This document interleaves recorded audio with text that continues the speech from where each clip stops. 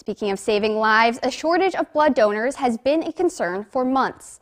People packed Hononegah High School on Saturday to support the Rock River Valley Blood Center and the Jaimie Cox Foundation.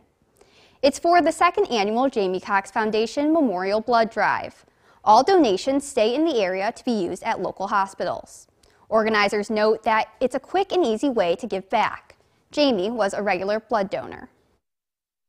It's very humbling. It's amazing to see the outpouring of support from the community, not only to support and honor Jaimie and the foundation, but also just to help others in the community who may need blood donations. And it's been a very low shortage lately.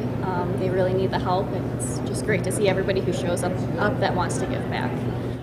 Jaimie's memory lives on through the foundation, which supports causes he was passionate about, like helping first responders, veterans, and underprivileged youth.